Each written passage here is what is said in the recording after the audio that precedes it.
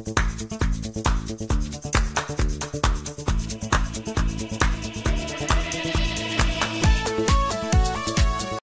hello friends.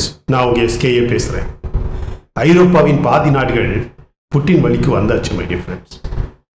மேற்கு நாடுகள் Russia Ukraine போரில் தலையிட்டால் மின்னல் வேகத்தில் பதிலடி கொடுக்கப்படும் என்று புட்டின் அச்சுறுத்தல் செய்துள்ளார். அது நீங்க ஊடகங்களில் அதிகமாக பார்த்திருப்பீங்க. ஆனால் அதே நேரத்தில் பிரிட்டன் நாடு உக்ரைனுக்கு மேற்கு நாடுகள் 2 மடங்கு ஆதரவு கொடுக்க வேண்டும் என்று சொல்லியுள்ளது. இன்னைக்கு அதிகமான விஷயங்கள் பார்க்க போறோம் ஃப்ரெண்ட்ஸ். அது மட்டுமல்ல, இந்த வீடியோல கடைசியில் உங்களுக்கான ஒரு தனிப்பட்ட கேள்வி ஒன்று இருக்கு. அந்த கேள்விக்கான பதிலை நீங்க கண்டிப்பா காமெண்ட் செக்ஷன்ல பதிவு பண்ணணும். அதனால என்ன கேள்வி, அதுக்கு என்ன பதிலை கொடுக்கலாம் அப்படிங்கிறத கரெக்டா யோசிச்சு பதில் கொடுங்க my dear friends. And I want to know your answers. சைனாவில் கொடுமையான உணவு பஞ்சம் ஆரம்பித்துள்ளது. இது தலைவர் மாவோ காலத்தில் ஒரு முறை வந்த உணவு பஞ்சம் போலவே இப்போது கொடூரமான பஞ்சம் நமது ஜின்பிங் காலத்தில் வந்துள்ளது. சைனாவின் கோவிட் நோய் காரணத்தால் பொருளாதார நிலை மிகவும் பாதிக்கப்பட்டுள்ளது. சைனா பொருளாதாரம் அடுத்த 2 ஆண்டுகளுக்கு வெறும் 4.4% அளவில் தான் வளரும் என்று ஃபோர்காஸ்ட் செய்யப்பட்டுள்ளது. நம்ம அதை பற்றி ஒரு ட்வீட் கூட ஷேர் பண்ணியிருந்தோம் ட்விட்டர் அக்கவுண்ட்ல. எனவே சைனாவின் இந்த உணவு பஞ்சத்தை தீர்ப்பது அவ்வளவு சுலபம் கிடையாது my dear friends. நாம் ஸ்ரீலங்காவில் வந்த பொருளாதார சிக்கலை பற்றி மட்டும்தான் பேசிக்கிட்டே இருந்தோம். இந்த நேரத்தில் பாகிஸ்தான் கூட மிகவும் கொடுமையான பஞ்சத்தில் சிக்கியுள்ளது. அங்க குடிக்கிறதுக்கு தண்ணி இல்லை my dear friends. அரசியல்வாதிகள் எல்லாருமே நல்லா சாப்பிட்றாங்க, நல்லா சூப்பராக ட்ரெஸ் போடுறாங்க. பட் அங்கே உள்ள மக்கள் யாருக்குமே சரியான உணவு இல்லவே இல்லை. பாகிஸ்தானில் தண்ணீர் பஞ்சம் பெரிய கொடுமையாக மாறியுள்ளது. அவர்களும் சைனா பக்கம் உதவிக்காக சென்றுள்ளதாக சொல்லப்படுகிறது. ஆனால் அவர்களுக்கு இருப்பது யாருக்கு? சைனாவுக்கு இருப்பது பெரிய உணவு பஞ்சம். பட் ஒன் திங், சைனாவில் பணம் இல்லாமல் பஞ்சம் என்று சொல்ல முடியாது. மாறாக அங்கு கோவிட் நோய் கட்டுப்பாடுகள் உணவுப் பொருட்கள் நாடு முழுவதுமாக நகர்ந்து மக்களுக்கு சென்று சேர முடியவில்லை. எனவே ஒரு பெரிய உணவு பஞ்சம் ஏற்பட்டுள்ளது. அது கூட அந்த நாட்டின் பொருளாதாரத்தை பாதிக்கும். சைனாவை விட்டு பெரிய பெரிய முதலீட்டு நிறுவனங்கள் வெளியேற ஆரம்பித்து விட்டது. அங்கு இருக்கக்கூடிய கொரோனா ரெஸ்ட்ரிக்ஷன்ஸ் கட்டுப்பாடுகள் யாரையுமே சாதாரணமாக தொழில் முறைகளை செய்ய அனுமதிக்கவில்லை. இது போலவே இந்தோனேஷியாவில் பெரிய பஞ்சம் ஆரம்பித்துள்ளது. அவர்களும் சைனாவுக்கு 25 முதல் 30 பில்லியன் டாலர் வரைக்கும் கடனாக வாங்கிய பணத்தை திருப்பி கொடுக்க வேண்டியதுள்ளது. பாகிஸ்தானில் உணவு இல்லை, சைனாவில் உணவு இல்லை, ஸ்ரீலங்காவில் உணவு இல்லை. இப்படி நமது அண்டை நாடுகள் பெரிய உணவு பற்றாக்குறையில் மாட்டியுள்ளது. அட்லீஸ்ட் இந்தியா ஸ்ரீலங்கா போன்ற நாடுகளுக்கு உதவி செய்ய முடிகிறது. ஆனால் பாகிஸ்தானுக்கு பாவம் உதவி செய்ய யாருமே இல்லை. இதெல்லாம் இப்படி இருக்க, அதாவது உலகத்தின் பல நாடுகளின் பொருளாதாரம் தொற்று நோயால் பாதிக்கப்பட்ட நேரத்தில் இந்த ரஷ்யா உக்ரைன் போர் பெரிய அளவில் ஒரு மோசமான தாக்கத்தை ஏற்படுத்த ஆரம்பித்துள்ளது. ரஷ்ய ஜனாதிபதி விளாடிமிர் புட்டின் உக்ரைன் போரில் வெளிநாடு யார் தலையிட்டாலும், அதாவது ரஷ்யாவிற்கு ஸ்ட்ராட்டஜிக்கலி எந்த ஒரு நாடும் போர் அச்சுறுத்தல்களை உருவாக்கினால் அது யாராக இருந்தாலும் மின்னல் வேகத்தில் பதிலடி கொடுக்கப்படும் என்று மேற்கு நாடுகளை எச்சரித்துள்ளார். யாருமே யோசிக்க முடியாத அளவுக்கு, அதாவது யாருமே அவர்களிடம் இந்த ஆயுதங்கள் உள்ளது என்று பெருமைப்பட்டு கொள்ள முடியாத அளவுக்கு எல்லா ஆயுதங்களும் தன்னுடன் இருப்பதாகவும், தேவைப்பட்டால் எந்த ஆயுதத்தையும் பயன்படுத்த நான் அஞ்ச மாட்டேன் என்று சர்வதேச அளவில் புட்டின் கருத்து வெளியிட்டுள்ளார். ஒரே ஒரு விஷயம் my dear friends, அவருடைய இந்த ஒரு கருத்துக்கு மட்டும் மேற்கு நாட்டு தலைவர்கள் யாரையாவது பதில் சொல்லுங்க பார்ப்போம். முடியவே முடியாது. ஏன்னா புட்டின் பேசும்போது இப்படிப்பட்ட விஷயங்களுக்கு மேற்கு நாடுகள் பதில் பேசினால் அவர்கள் உடனடியாக தாக்கப்படுவார்கள் என்பது மேற்கு நாடுகளுக்கு நன்கு தெரியும். நேட்டோவின் ஆர்டிகிள் 5 நடைமுறைக்கு வரும் என்பது எனக்கும் தெரியும். ஆனால் அதனால் ஏதாவது பலன் இருக்குமா என்று கேட்டால் கண்டிப்பாக இருக்காது. ஏனென்றால் புட்டின் ஏதாவது ஒரு பெரிய தாக்குதலை செய்து ஏதாவது ஒரு பகுதியை அழித்த பிறகு அல்லது அந்த மக்களை இல்லாமல் செய்த பிறகு இவர்கள் அவசர கூட்டம் போட்டு நேட்டோ ஆர்டிகிள் 5 பற்றி பேச ஆரம்பிப்பார்கள். அடுத்தது சாங்ஷன் பற்றி பேச ஆரம்பிப்பார்கள், யோசிப்பார்கள். அதனால் எந்த பலனுமே இருக்காது. இருந்தாலும் கூட ஏதாவது ஒரு பொருளாதார தடை பற்றி யோசிப்பார்கள். ஏதாவது செஞ்சாகணும்ல. அவர் வெளிப்படையாக ரஷ்யாவின் கண்டம் விட்டு கண்டம் பாயும் ஏவுகணைகள் மற்றும் அணு ஆயுதங்கள் பற்றி தான் அவர் பேசுகிறார் என்பது இவர்கள் அனைவருக்குமே நன்றாக தெரியும். அப்படித்தான் இது உலகம் முழுவதுமாக பரவலாக பார்க்கப்படுகிறது. நேற்று போலந்து மற்றும் பல்கேரியா என 2 ஐரோப்பிய நாடுகளுக்கு எதிர்பாராத நேரத்தில் ஆயில் அண்ட் கேஸ் சப்ளை செய்வதை நிறுத்துவதன் மூலம் புட்டின் ஐரோப்பிய நாடுகளுக்கு ஒரு பெரிய அதிர்ச்சியை உருவாக்கினார் என்பது உண்மை. ஏனென்றால் அவர் பலமுறை வார்னிங் கொடுத்தார், எச்சரிக்கை கொடுத்தார், யாருமே கேட்கவில்லை. ரஷ்யா சொல்லி இருந்தபடி ரஷ்ய ரூபிள்ஸ் பணத்தில் அவர்கள் வாங்கக்கூடிய ஆயிலுக்கு பணம் கொடுக்க மறுத்துவிட்டார்கள். இப்ப படும் பாடு அவர்களுக்கு மட்டுமே தெரியும். வேறு வழி இல்லாமல் திணறுகிறார்கள். அங்கே இங்கேயுமா ஓடுறாங்க. அந்த மீட்டிங் நடக்கு, இந்த மீட்டிங் நடக்கு, அங்க ஆயில் வாங்க முடியுமா, இங்க ஆயில் வாங்க முடியுமா அப்படின்னு. ஐரோப்பாவில் உள்ள பாதி நாடுகள் ரஷ்யா சொன்னபடியே, புட்டின் சொன்னபடியே ரூபிள்ஸில் பணம் கொடுத்து ஆயில் அண்ட் கேஸ் வாங்க தயார் என்று சொல்லிவிட்டார்கள்.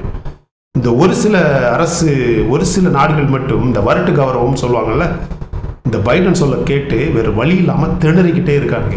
நேற்று பிரெஞ்சோட ஒரு பெரிய ஜெனரல் சொல்லியிருக்கிறாரு, யுக்ரைன் எல்லாம் ரஷ்யாவின் அணு ஆயுதம் தாக்குற அளவுக்கு ஒர்த்து கிடையாது, அதனால புட்டினை சீண்டாம அவன் வேலையை பார்க்கறது நல்லது அப்படின்னு சொல்லியிருக்கிறாரு.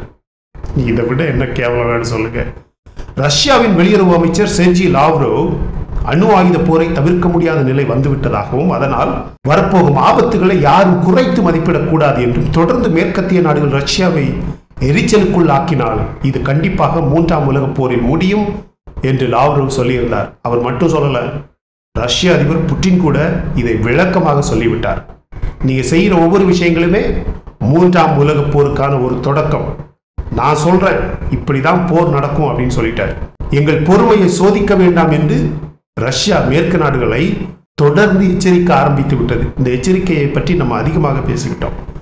ரஷ்ய பகுதிகளை தாக்குவதற்கு உக்ரைனை மேற்கு நாடுகள் தூண்டுவதாகவும் முக்கியமாக அதற்கு எதிராகத்தான் ரஷ்யா மேற்கு நாடுகளை எச்சரித்துள்ளது. அது மட்டுமல்ல, ரஷ்யாவிடமிருந்து கடுமையான தாக்குதல் பதிலுக்கு வரும் என்று ரஷ்யா எச்சரிக்கிறது.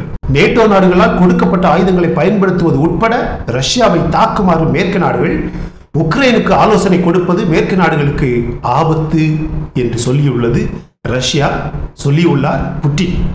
அமெரிக்கா வேறு வழி இல்லாமல் திணறுகிறது. மை டியர் ஃப்ரெண்ட்ஸ், இதுதான் உண்மை. அமெரிக்கா அனுப்பிய அனைத்து ஆயுதங்களும் இன்று காலையில் ரஷ்யா கைடட் மிசைல்ஸ் மற்றும் க்ரூஸ் மிசைல்ஸ் போன்றவற்றை பயன்படுத்தி தாக்கி அழித்து விட்டது. இனிமேல் அவர்களால் ஆயுதங்களும் அனுப்ப முடியாது. அனுப்பினாலும் அதனால் உக்ரைனுக்கு எந்த பலனும் இருக்காது. உக்ரைனுக்கு கைக்கு கூட அந்த ஆயுதங்கள் எட்டாது. எங்கள் பொறுமையை மேலும் சோதிப்பது நீங்கள் செய்யும் முட்டாள்தனமான செயலாக இருக்கும் என்று புட்டின் சொல்லியுள்ளார். அவர் பேசுற விதமே தனி. மை டியர் ஃப்ரெண்ட்ஸ், நேற்று உக்ரைனின் பக்கத்தில் இருக்கக்கூடிய ரஷ்ய பிராந்தியங்கள் மீது உக்ரைனிய படைகள் நடத்திய பல தாக்குதல்களுக்கு பிறகுதான் ரஷ்யா இந்த கருத்துக்களை வெளியிட்டுள்ளது. இப்படிப்பட்ட தாக்குதல்கள் தொடர்ந்தால் அது உக்ரைன் நாட்டினை தூண்டக்கூடிய ஒவ்வொரு மையங்களையும் குறிவைக்கும் என்று ரஷ்யா கூறியுள்ளது. ஆனா இங்க இருக்கக்கூடிய சிக்கல் என்னன்னு பாருங்க மை டியர் ஃப்ரெண்ட்ஸ். ரஷ்யாவில் நடந்த எந்த தாக்குதலுக்குமே உக்ரைன் இன்னும் கூட பொறுப்பேற்கவில்லை. நாங்க தான் பண்ணணும் அப்படின்னு சொல்ல மாட்டேங்கிறாங்க. ஒரு கேவலமான ஒரு விஷயமா இல்லையா அது? நீங்களே சொல்லுங்க. ஆனால் அந்த உக்ரைன் நாட்டின் தலைவர் ஜெலன்ஸ்கி அந்த தாக்குதல்களை கர்மா என்று விவரித்ததாக சொல்லப்படுகிறது. சிரிப்பு வரல? வந்தா சிரிங்க ஃப்ரெண்ட்ஸ். ரஷ்யா இப்படி தேவைப்பட்டால் உக்ரைனை தூண்டிவிடக்கூடிய நாடுகளை தாக்குவோம் என்று சொன்னதுமே உடனடியாக ஜெர்மனியின் தலைவர் ரஷ்யாவின் தாக்குதல்களில் இருந்து தடுக்கும் அளவுக்கு வலுவாக இருக்க வேண்டும் என்று அந்நாட்டின் தலைவர் கருத்து வெளியிட்டுள்ளார். அப்படின்னா என்ன அர்த்தம்? ஜெர்மனி ரஷ்ய தாக்குதலுக்கு எதிராக போருக்கு தயாராக வேண்டும் என்று சொல்லியுள்ளார். ரஷ்யாவை எதிர்க்க வேண்டும் என்றால் ஒரு வலுவான இராணுவம் தேவை என்றும், எனவே எப்போதுமே தயாராக இருக்க வேண்டும் என்று கூறியுள்ளார். அனைத்து ஐரோப்பிய நாடுகளுக்குமே தற்போது இருக்கும் ஒரு பெரிய பயம் என்னன்னு நான் சொல்றேன் ஃப்ரெண்ட்ஸ். இந்த ரஷ்யா உக்ரைன் போர் சிறியதாக தொடங்கியது. ஆனால் பைடன் போன்றவர்களின் ஈகோ மற்றும் புட்டின் மீதான தனிப்பட்ட முறையில் உள்ள கோபத்தால், பகையால் இந்த போர் தற்போது பெரியதாகிவிட்டது. அதை யாரும் தடுக்க முடியாது. ஆனால் இப்போது அவர்களுக்கு இருக்கும் பயம், அனைத்து மேற்கத்திய நாடுகளுக்கும் இருக்கும் பயம், உக்ரைனில் புட்டின் வெற்றி பெற்றால் அவர்கள் இனிமேல் ஒருபோதுமே, அதாவது ஐரோப்பிய நாடுகள் ஒருபோதுமே பாதுகாப்பாக உணர மாட்டார்கள் என்பது உண்மை. உக்ரைனின் தலைவிதி ஒரு சில மேற்கு நாடுகளின் கையில் தொங்கிக் கொண்டிருப்பதும் உண்மை. எத்தனை $800 மில்லியன் பேக்கேஜ் ஆயுதமும் சரி பணமும் சரி அமெரிக்கா அனுப்ப முடியும் என்பது ஒரு பெரிய கேள்வி. அவர்கள் அப்படி 800 மில்லியன் என்று அனுப்பி கொண்டே இருந்தால் இப்ப கூட ஏதோ 33 பில்லியன் பணம் காங்கிரசிடம் கேட்பதாக பைடன் கேட்பதாக செய்தி இன்னைக்கு காலையில் வந்திருக்கு. அவர் இப்படியே அனுப்பிக்கொண்டே இருந்தால் சைனா ஒரு நாள் காலையில் எந்திரிக்கும் போது தன்னை உலக வல்லரசு, நான் தான் சூப்பர் பவர் என்று அறிவிக்கும் பாருங்க. எனவே ஆப்கானிஸ்தானில் அமெரிக்கா செய்த தவறை இன்னும் உக்ரைனுக்கு வெளியில் இருந்து உதவி செய்வதன் மூலம் நீண்ட காலம் அமெரிக்கா செய்ய முடியாது. எனவேதான் மேற்கத்திய நாடுகள் உக்ரைனில் புட்டின் தோல்வி அடைவதை எப்படியாவது உறுதி செய்ய வேண்டும் என்று அவர்களது ஆதரவை 2 மடங்கு ஆக்க வேண்டும் என்று அனைத்து திட்டங்களையும் ஐரோப்பிய நாடுகள் செய்கிறார்கள். ஆனால் எதுவுமே பலிக்கவில்லை, எந்த ஆசையுமே நிறைவேறவில்லை. இவர்கள் புட்டின் சொல்வதை கேட்கவில்லை என்றால் இந்த போர் 10 வருடம் கூட நடக்கலாம். அவர் அணு ஆயுதம் என்ற பெயரில் டெய்லி 2 ஏவுகணை பயன்படுத்தி உக்ரைன் நாட்டின் பல பகுதிகளை மெதுமெதுவாக அவரால் அழிக்க முடியும். அதுவே அவருக்கு போதுமானது. ஒரே நாளில் எல்லாம் அழிக்கணும் அப்படின்னு சட்டமே கிடையாது. அவரோட எய்மே அதுதான். டெய்லி கொஞ்சம் கொஞ்சமாக அடிச்சுக்கிட்டு போயிட்டே இருக்கணும். which means it won't hit Russia's economy. அவருடைய பொருளாதாரத்தை பாதிக்காத வகையில் அவர் போர் செய்கிறார். இதற்கிடையில் புட்டின் உடல்நிலை பற்றி பல வதந்திகள் உள்ளது. அதையும் முடிந்தால் கண்டிப்பாக ஒரு வீடியோவில் தனியாக பார்க்கலாம் ஃப்ரெண்ட்ஸ். இப்போ வேண்டாம், கண்டிப்பாக பார்க்கலாம். இங்கிலாந்து நாட்டின் அமைச்சர் சொல்றாங்க, 7 தொழில் வளம் அதிகமாக இருக்கக்கூடிய நாடுகள் செய்த கடுமையான பொருளாதார தடைகள் கூட எந்த ஆபத்தையுமே ரஷ்யாவுக்கு உருவாக்கவில்லை. எனவே தொடர்ந்து ரஷ்யா மீது அழுத்தத்தை பராமரிக்க வேண்டும் என்றும் ஆயில் அண்ட் கேஸ் இறக்குமதிகளை கண்டிப்பாக ரஷ்யாவிடமிருந்து குறைக்க வேண்டும் என்றும் தொடர்ந்து ராணுவ உதவிகளையும் மனிதாபிமான ஆதரவையும் உக்ரைனுக்கு கொடுக்க வேண்டும் என்று பிரிட்டன் அரசு கூறியுள்ளது. இதில் ஒரு பெரிய பயம் தெரியுதா இல்லையா? நீங்களே சொல்லுங்க. புட்டின் வெற்றி பெற்றால் ஐரோப்பா முழுவதும் சொல்ல முடியாத துயரங்களும் உலகம் முழுவதுமாக பயங்கரமான விளைவுகளும் இருக்கும் என்றும் அதன் பிறகு நாங்கள் எப்போதுமே ஒருபோதுமே பாதுகாப்பாக உணர மாட்டோம் என்ற கருத்தை இங்கிலாந்து நாட்டு அமைச்சர் ஒருவர் கூறியுள்ளார். இதுக்கு மேல இவங்க பயப்படுறாங்களா இல்லையான்னு வெளியே காட்டுறதுக்கு என்ன இருக்கு சொல்லுங்க? கண்டிப்பாக பயம் இருக்கு. எனவே நீண்ட நாள் துயரம் இவர்களுக்கு வேண்டாம் என்று கருதினால் ரஷ்யாவை தாக்க எப்போதுமே தயாராக இருக்க வேண்டும் என்றும் மற்றும் உக்ரைனுக்காக அனைத்து ஆதரவையும் கொடுக்க வேண்டும் என்றும் அவர் சொல்லியுள்ளார். எப்படி ஆள் சேர்க்கிறாங்க பாத்தீங்களா? ஆனால் ஐரோப்பிய நாடுகள் பிரிஞ்சாச்சு. அனைத்து ஐரோப்பிய நாடுகளும் அவரவர்கள் ஆசைக்கு ஏற்றாற் போல அவரவர்கள் தேவைக்கு ஏற்றாற் போல புட்டின் பக்கம் சாய ஆரம்பிச்சாச்சு. ரஷ்யா மீதான எரிசக்தி சார்பு நிலையை டிபெண்டன்சியை குறைக்க ஐரோப்பா பல திட்டங்களை கொண்டுள்ளதாக அமெரிக்காவின் பிளிங்கன் கூறியுள்ளார். சுத்த பொய். அவர்களின் திட்டம் உண்மையிலேயே திட்டம் என்று சொல்லணும்னா அதுக்கு இன்னும் 20 வருடங்கள் எடுக்கும். அவர்கள் ஐடியாவை ஒரு நல்ல ஐடியாவை மதிக்கணும்னா இன்னும் 20 வருஷம் எடுக்கும். புட்டினை குறுகிய காலத்திற்கு ஒரு சில பேர் வெறுக்கலாம். ஆனால் நீண்ட கால பார்வையில் பிசினஸ் பீப்புள் அவர் மீது அதிகமான நம்பிக்கை வைக்க ஆரம்பித்து விட்டார்கள். அதிகமான ஐரோப்பிய நாடுகள் இவர் செய்யறது சரியா இல்லையா அட்லீஸ்ட் அப்படின்னாது யோசிக்க ஆரம்பித்து விட்டார்கள். புட்டின் போன்ற தலைவர்கள் பல ஆண்டு காலம் நீடிப்பதற்கான மிக முக்கிய காரணம் பிசினஸ் பீப்புள், வணிகர்கள், தொழிலதிபர்கள் மற்றும் பெரிய பெரிய வர்த்தகர்கள் அவரை விரும்புகிறார்கள், நேசிக்கிறார்கள். மேலும் அவர் வணிகம் மற்றும் பொருளாதாரத்திற்கு மிகவும் நல்லவர், முக்கியத்துவம் கொடுப்பவர் என்பது உலகம் முழுவதுமாக தெரியும். ரஷ்யாவின் எனர்ஜி எண்ணெய் வேண்டாம் என்று சொல்வதெல்லாம் வெறும் வாய்ப்பேச்சு, சும்மா சவுடால் விடுவானுங்க. அடுத்த 10 ஆண்டுகளுக்கு குறைந்தபட்சம் ரஷ்யாவை ரீப்ளேஸ் செய்வது என்பது நடக்காத காரியம். அதுக்கு வாய்ப்பே கிடையாது. முதலில் LNG இன்ஃப்ராஸ்ட்ரக்சர் கட்டுவது என்பது மிகவும் கடினம். அதற்கு அதிகமான பணம் தேவைப்படுகிறது, அதிகமான எஃபர்ட் தேவைப்படுகிறது. அதற்கெனவே ஒரு நாடு பல பொருளாதார அமைப்புகளை டெடிகேட் செய்ய வேண்டும். திடீரென ஐரோப்பிய நாடுகளின் பணம் காலியாகிவிடும் அப்படி ஏதாவது முயற்சி செய்தால். எனவே எப்படி பணம் சம்பாதிப்பார்கள் என்பதே பெரிய கேள்வி. அவர்களுக்கு கப்பல்கள் தேவைப்படும், சப்ளையர்கள் தேவைப்படும். ஒரு எண்ணெய் கிடங்கு அல்லது எரிவாயு பிளவுகளை உருவாக்க பல ஆண்டுகள் ஆகும். மேலும் அப்படி பல ஆண்டுகள் ஆனாலும் அது அவ்வளவு சுலபம் கிடையாது. நான் ஏற்கனவே சொல்லியிருந்தேன், இது அப்படியே ஹாரி பாட்டர் மூவி கிடையாது. அப்படியே மேஜிக் செஞ்சு அப்படி இப்படின்னு செஞ்சதுமே இவங்களுக்கு என்ன அப்படியே கொட்டோன்னு கொட்டுறதுக்கு. ரஷ்யா காலில் விழுவானுங்க பாருங்க நீங்க. இவனுங்க டாலர் சரியும், யூரோ சரியா ஆரம்பிச்சிருச்சு. புட்டின் உக்ரைனில் நடக்கும் போரில் ஒரே ஒரு பிரெயின், ஒரே ஒரு தனி மனிதனின் அனைத்து திட்டங்களால் வெற்றி பெற்றுக்கிட்டே இருக்காரு அப்படின்னு சொல்லலாம். சின்ன பசங்க சத்தம் போடுறானுங்க. அமெரிக்காவின் சிறப்பு நடவடிக்கை படைகள் போர்க்களத்தில் மோசமாக செயல்படுவது மட்டுமல்லாமல் பெரும் உயிர் இழப்புகளை சந்திக்கிறது என்ற உண்மையை மூடி மறைக்க புட்டின் தோல்வியை சந்திக்கிறார் என்று மட்டுமே அமெரிக்க செய்தி ஊடகங்கள் பிரச்சாரம் செய்கிறது. பைடன் நிர்வாகத்தில் உள்ள அமெரிக்க பாதுகாப்பு ஆலோசகர்கள் ஆயிரக்கணக்கான அமெரிக்க சிறப்பு படைகளை உக்ரைனுக்கு அனுப்பியுள்ளார்கள். உக்ரைன் வீரர்கள் மட்டும் அங்கு கிடையாது, பிரிட்டன் வீரர்கள் இருக்கிறார்கள், ஜெர்மனி வீரர்கள் இருக்கிறார்கள். ஆனால் அந்த படைகள் பெரிய அவமானகரமான தோல்விகளை சந்தித்துள்ளது.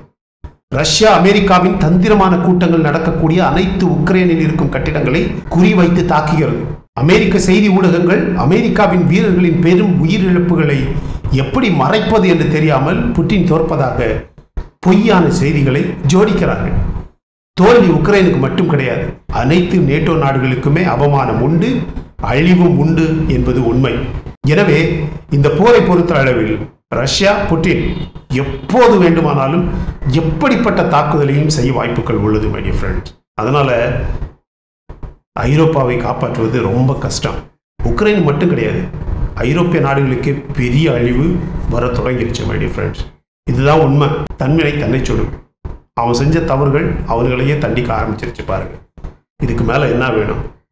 பாவம் அவர் சும்மா இருந்தார், உக்ரைனுக்குள்ள நேட்டோவை கொண்டு போகிறேன் அப்படின்னு சொல்லியே அவரை உசுப்பேத்தியே தூக்கம் இல்லாமல் பண்ணி அவர் இப்போ கண்டதெல்லாம் வந்த மாரியாக செய்கிறாரு.